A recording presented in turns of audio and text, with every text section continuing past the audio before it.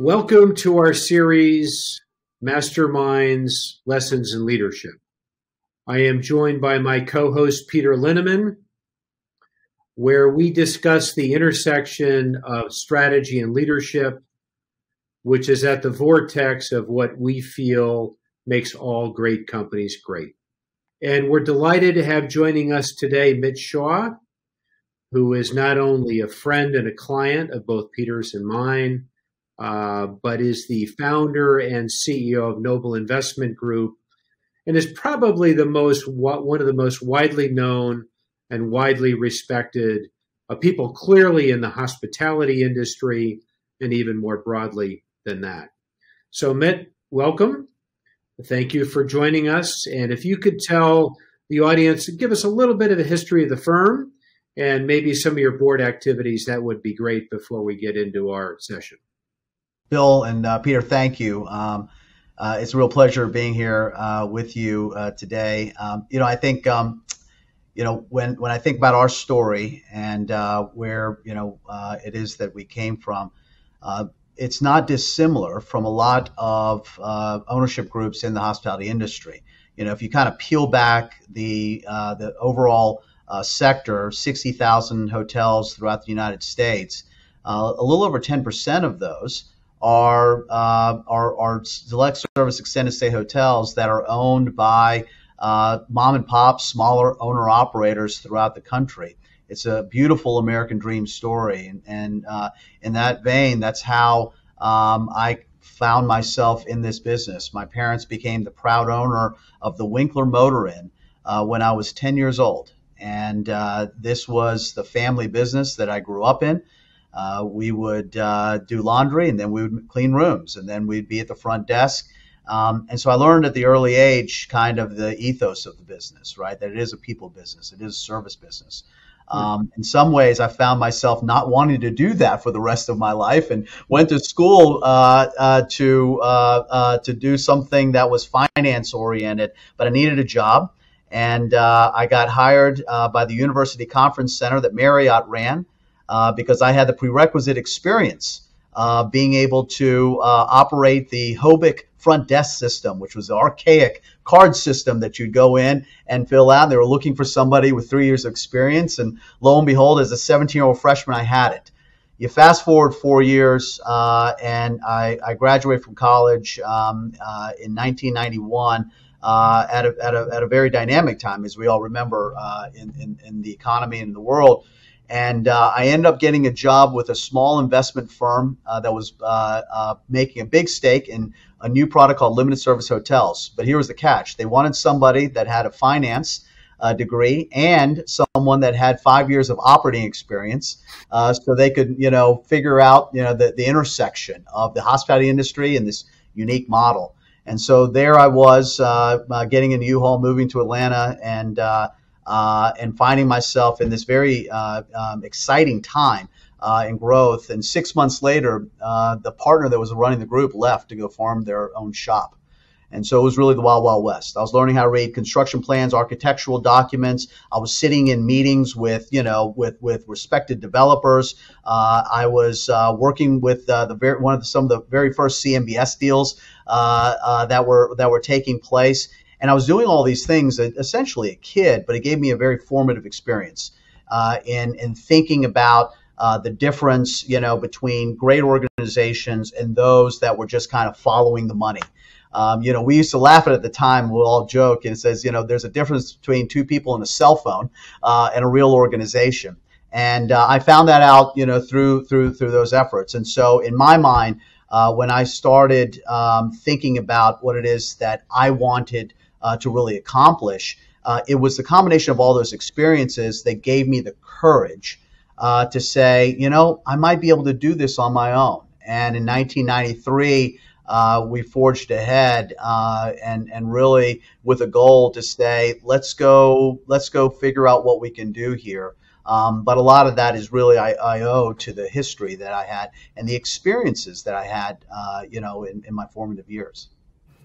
And I have to ask, Bill, I know this is a little out of order.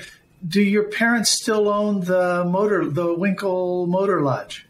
No, Peter, they do not, and I will tell you that the only way that I could have started this business is if I would have figured out how to help them refinance the Winkler Motor Inn and a couple of minority investments that they had in a few other things to give me the ability to borrow from them enough money to build a small Hampton Inn. And I'll go back, and during those days you could do that with a couple $100,000, which is real money, by the way. And so my parents, trusted me enough and bet the ranch, if you will, on a young kid and a dream. So, Mitt, on strategy, 2019 was one environment. Starting in March 2020, it was a very different environment. And now, probably right around now or a month or so ago, is a very different environment. How have you curated your strategy over that in real time and directionality? Where are you going? Peter, I know in our conversations, we share this with each other. Every 10 years or so, something happens in our industry that you could never expect, right? And we use the word unprecedented in that conversation. And the ruble collapse in '98, that was unprecedented. Yeah. The dot-com bust of 2000, of course, the tremendous tragedy of 9/11 and the GFC, the financial sector will never be back again. Well, I think as we think about that, like how could it be worse?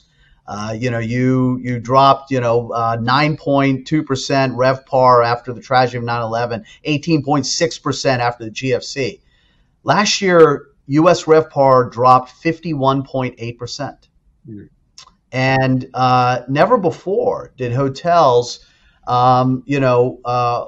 face this dynamic of, do you keep them open or do you shut them down, based on the magnitude of this health crisis and this, the economic crisis that ensued. So I'll go back to your question with a couple of different points. In 2019, the concern really was that we were averaging 2% revenue per available room growth, similar to what GDP, over 98, plus percent correlation between real GDP and hotel demand over a 30 plus year period. I'm talking to an economist, so of course that number, right? And it always reverts back to the mean.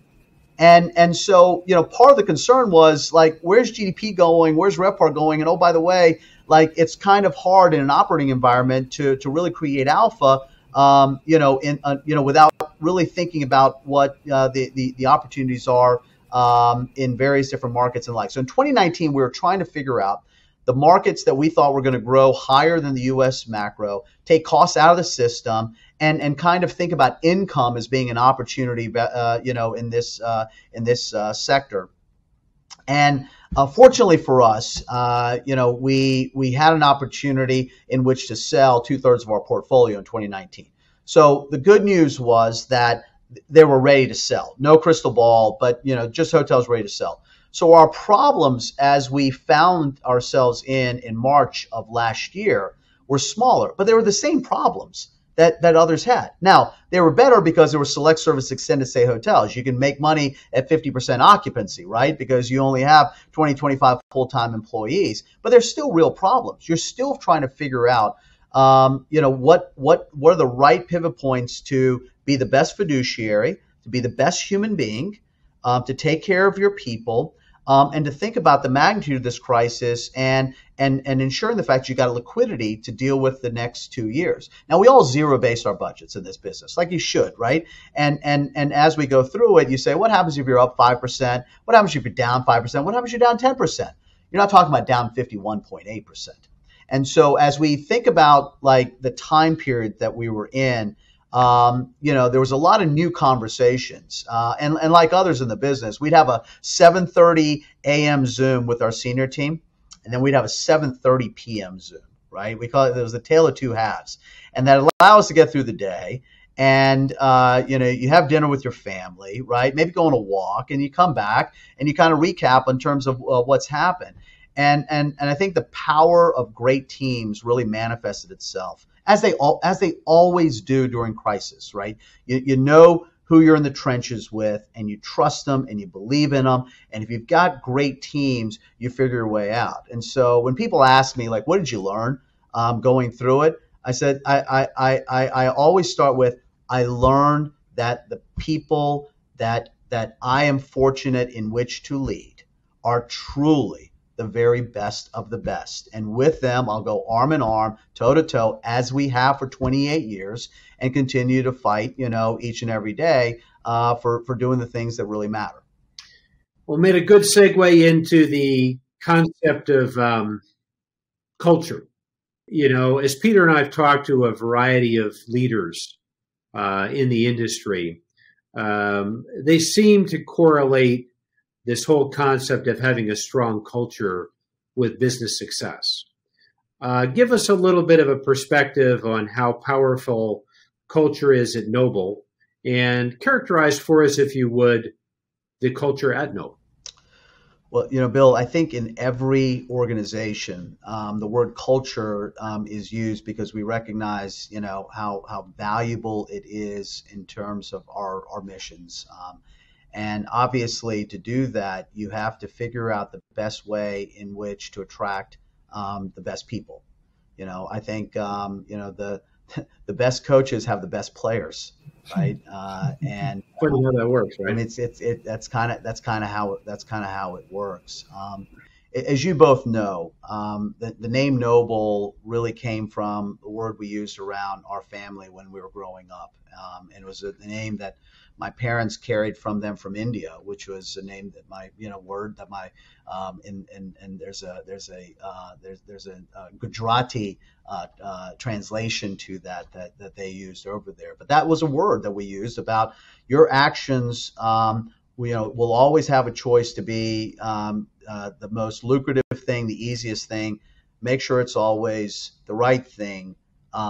With all the constituents, make it the noble thing. And so when you kind of kid in a dream in 1993 and like, hey, you got to name your company. There was only one name. It was going to be Noble, and that's what we tried to make sure was woven into our DNA. Now, to do that, you have to find people that truly believe in that, with the character and the competency to be able to execute. And the only way that I knew how to do that was through alignment. And so I was very intentional at the very beginning about creating real alignment. I had the great fortune of starting with the business and being able to have the ownership of the business. And again, as both of you know, I had that as real enticements to go and attract really good human beings that had the competency that I thought together. Now, to go use it, the best coaches have the best players, to bring together a team. So now,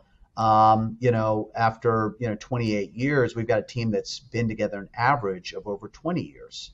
Mm-hmm. And I think about it actually really simply. As a student, Emerson was really my favorite, writer and poet. And he would say that our chief want in life is someone to inspire us to be what we could become. And I feel like that's our responsibility to one another, right? Like, everybody has dreams, and our responsibility collectively is to help each other achieve, our dreams. And so we've been very intentional about doing that together, having communications, alignment of ownership and interest. And my dear friend John Gray, who had on, uses the right word, meritocracy, right? And if people believe in that, and you live it and you lead by it, it really is a self-fulfilling, cultural, example. And I would also say one other thing.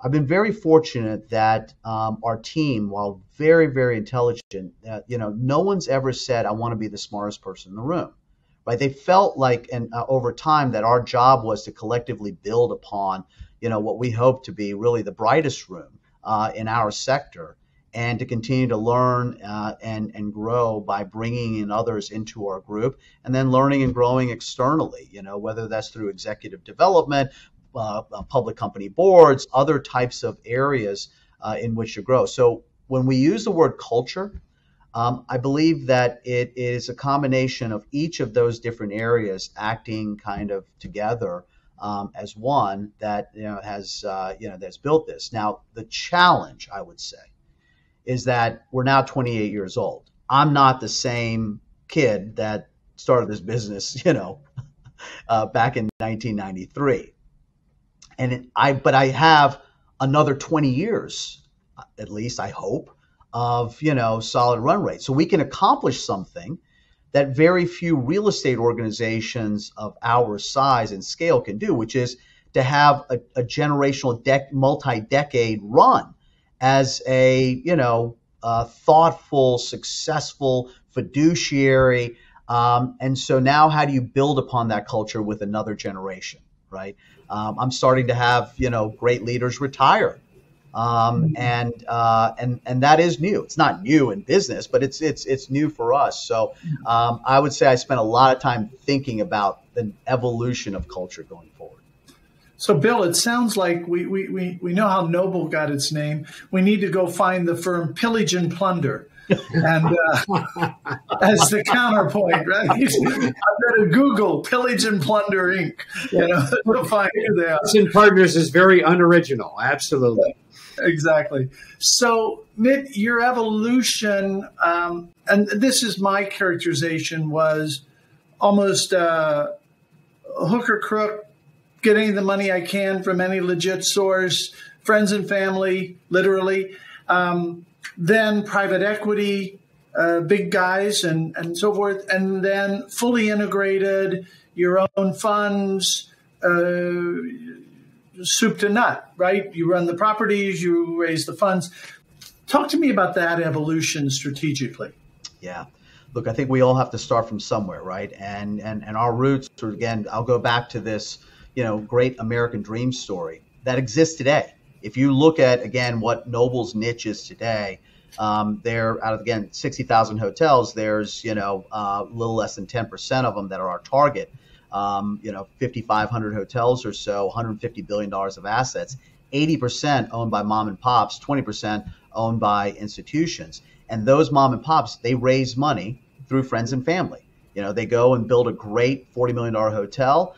They get a $30 million loan from their local lender. They sign full recourse, and they pass around the hat for $10 million around the community. That's how we started.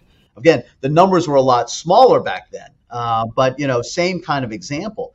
And that's kind of how we built the business from 93 to 99.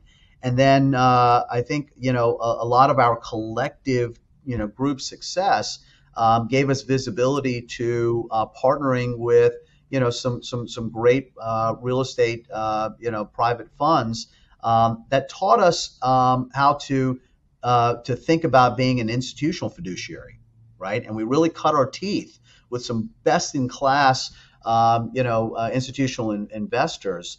And then, we get this call from Terry Ahern at Townsend in 2006 to say, we're looking for a dedicated hospitality manager for our clients, and we'd like to talk to you about that. And we soon embark upon being, a fiduciary to some of the best institutions throughout America. And I'll tell you where we got lucky. Really, really fortunate in that our group of LPs that we started with were not only some of the very best, well-known, most respected. The ultimate beneficiary were those that we could truly align with, right? So whether these are state pension plans of our public employees and teachers and law enforcement and the like, or their universities where you're helping for kids to go to college, or you're thinking about giving back in a material way in our communities. And it actually helped us think about how we could take this noble organization, with our desire and figure out ways in which to help make an impact in these communities. And what I'd say to you, Peter, is that part of this evolution, as you're a real estate investment manager, it's sort of like, I'll go back and again, I'll use the sports analogy. Like you're a kid and you're doing really well and you want to go play, in college, and then you want to go play, professionally. Well, being an institutional real estate investment manager is the professionals. It's the big leagues, right? And not everybody gets to do it. And if you do it, you really need to be the best at it. Otherwise, you may not get to do it anymore. And we wake up every day thinking about that as our responsibility across a number of different paradigms. But if you can do it and you can actually go win and do it with people that you love and you care about internally and also with an LP base, like all of this comes together in a really, really special way. We all heard Simon Sinek say, hey, figure out your why, right? Here's what you do. Here's how you do it. But, really focus on why you do it. Well, for us, the why became super clear, right? We were making a real impact and a real difference. You want to go and get after it 7 days a week, at all hours of the day. It's because if you don't, it's not costing you, simply this. There's an impact to an end fiduciary that really matters. And so I would say, Peter, the two things I think we're very, very fortunate. One, people trusted us. When I would say that I'm not sure, 6-8 years into our life cycle, we deserved all the trust that we're getting. But because of that trust, it gave us enormous energy to go and focus on the things that mattered, that now I focus 28 years later. And, this 100% fully realized track record up until, our most recent fund that, we've realized all through every one of the cycles that I mentioned earlier. There's no chance we'd have been able to do that if not for the belief and trust that others gave us. And I will also say, now go back to this next 20 years, that trust has to continue to get earned every single, period of time as we go forward. So, Mitt, earlier you touched on this whole issue of leadership lessons. And our industry actually is blessed with more than many industries as far as founders who have taken their companies to great places. And you're part of that list. If somebody asked you to look back at the evolution, 28 years, and really describe your aha moment, that leadership lesson that you'll never forget in building and leading your firm, what would it be? In 2001, we were a company, again, 8 years old. We had gotten through, a lot of people don't talk about the Rubel collapse, but if you're a developer, right, and you had hotels under construction and that's what you did, kind of this, this industry, and all of a sudden there was no permanent capital market and you had a bunch of things, like it was a pretty big crisis. Well, we got through that. We got through the .com, bust, and we were feeling pretty good. And so in 2001, we had made a big stake and focus from a growth standpoint going forward. We had partnered for the very first time with institutional capital, in a private fund that we had as a partner in institutional capital. So now we had, we had that component on it. And there's a receipt that's in my office right now, just to the right of me, that's still on my board. And it was a big dinner that I hosted with my team. And we had a lot of things going on. We had just bought our first, Marriott hotel. We had 4 hotels under development. We were under contract with 2 more. And we're strategic planning for the future. And this was the right time. It was the fall. And it was a typical dinner. It was, here's a few drinks. Here's some big steaks and this and that. And at 11:07 p.m., the timestamp on the thing, sign the check, and we're meeting in the office 7:30 in the morning, the next morning. Well, the receipt shows the full detail of the bill, but it also says September 10th, 2001 on it. And I remember, because all of us remember, But it's not that day that is etched forever in my memory, because our strategic planning meeting started the day before, then it was that day. But then I remember September 12th. And I remember just having to go in the office because everything I remember was just shut down. And, we're in Atlanta, so it was a different scenario, for us here. But I remember coming to the office early in the morning. My entire team was here, all in their offices. And I looked around, we walked around, we hugged, we talked, and then we got together and we met and we talked about what we were going to do next. I remember looking around the room, and as a young leader, not really knowing what was going to happen next. There's fear has many bounds that you go through, but they made me feel like we could accomplish whatever we needed to accomplish going forward, even though we didn't know what that was. And I remember at that time knowing that I had something. I had the blessings of having those that cared about our community, the sense of belonging that we were all trying to create together. And I knew that, that was something. And I kind of made it my mission thereafter to say, let's never stop figuring out what we can do together. And, that was a pivotal time. So you've mentioned your parents a couple of times. I don't know if they're still alive. They are. I hope so. They alive and healthy. Thank you. And if I told you I've got them on the phone here, and I'm about to ask them, what about you makes them most proud? What do you think they're going to say? I talked to my parents. I'm very fortunate. They're both with us, and I see them often. And our family unit is all here. I think they would say that. I think they would say that what my wife Reshma has meant to our family, what our kids who are now 23 and 20, who they are as human beings. How they represent the sacrifices that my grandparents made, their grandparents made, what we've tried to do, how we all together, have taken this opportunity, immigrant family coming here, and continue to try and do the right things. I think they'd be very proud of that family.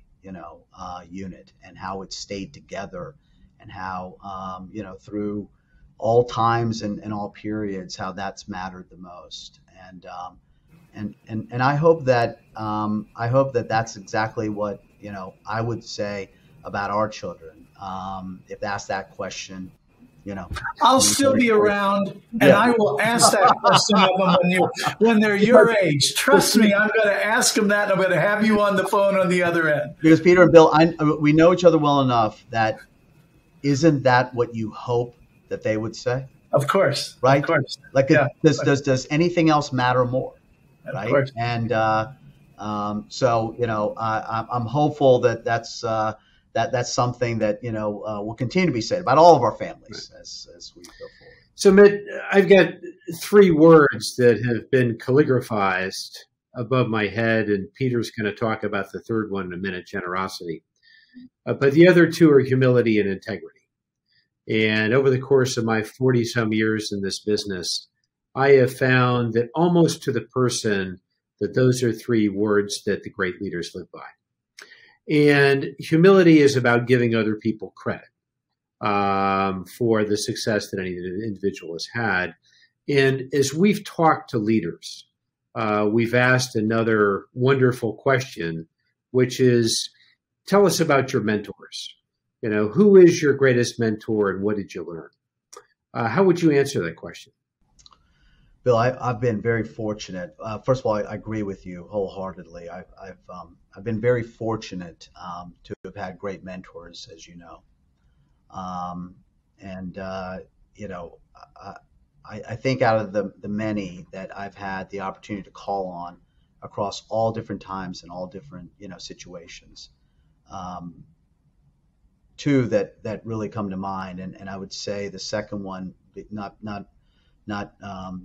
because you asked me about one, but I would say two because we've lost both of them this year, are Arnie Sorensen and Mark Elliott. Mm. And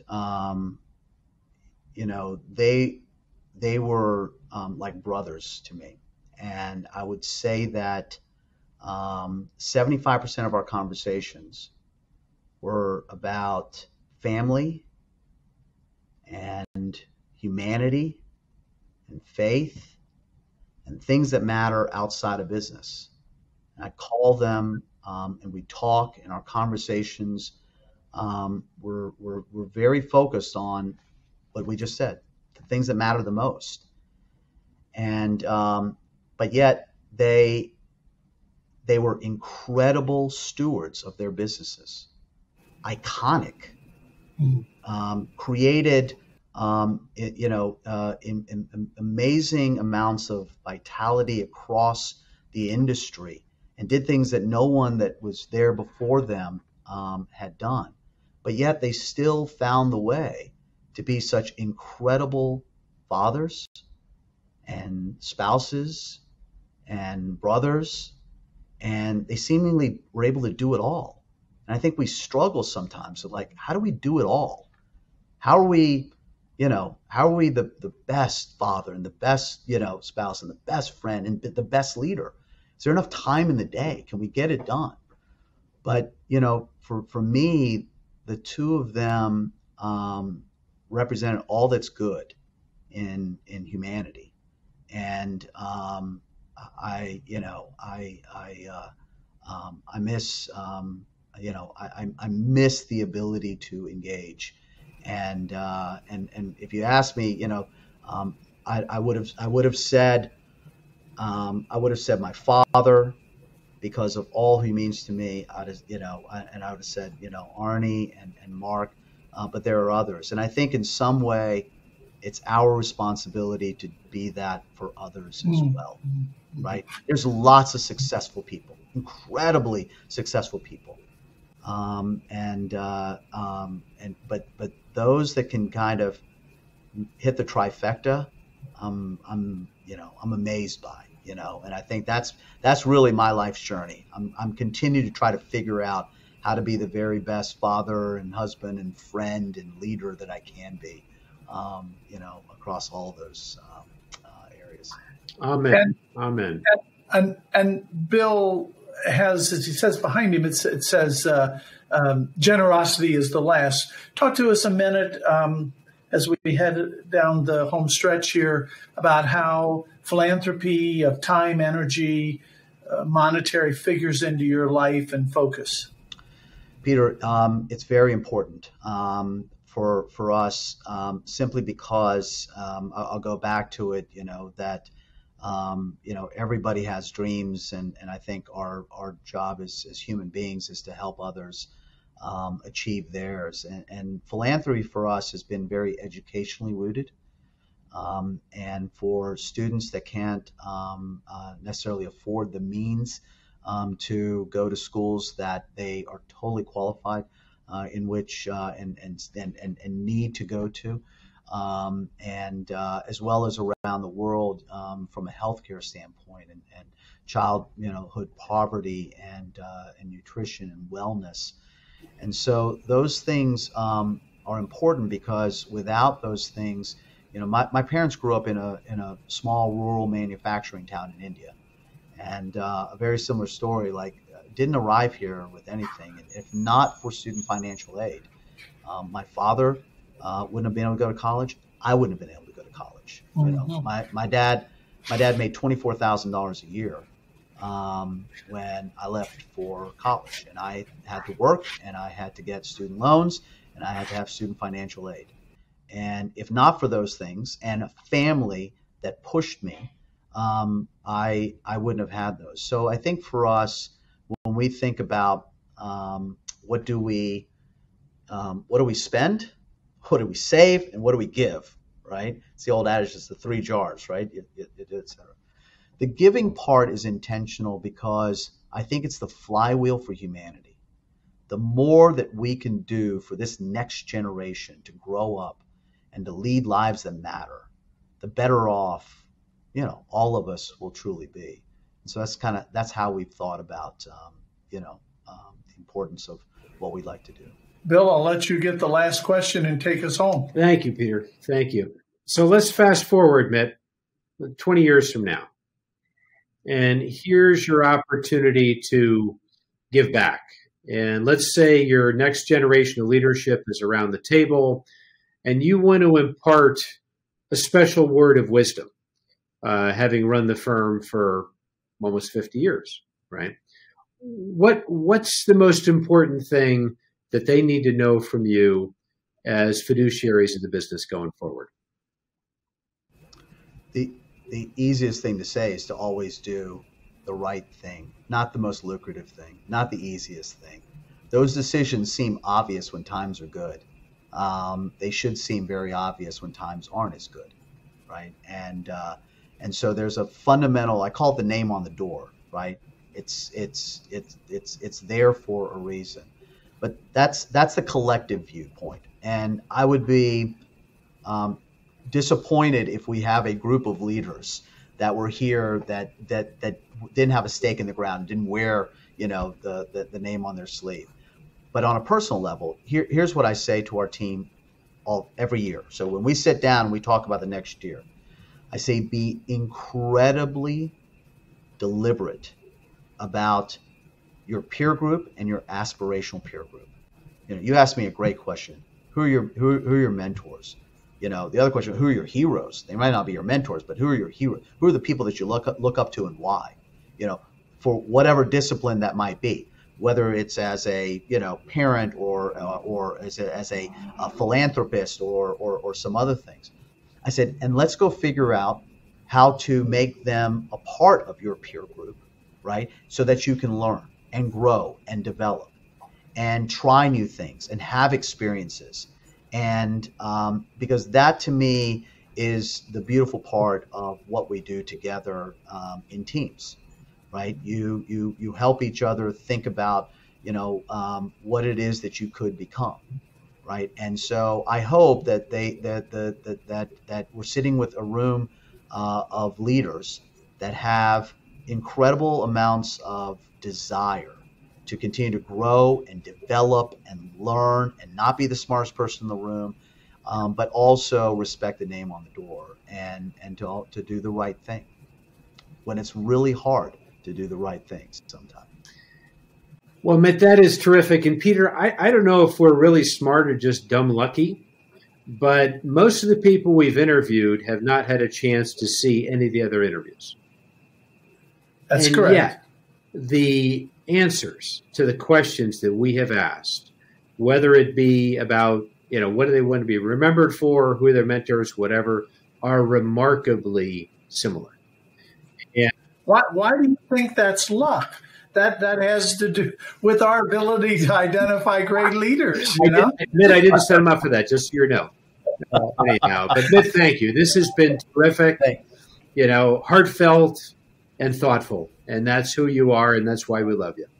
So thank you for being part of this very much. So couldn't imagine doing it with two better people that I love and respect that are part of my peer group. So thank you.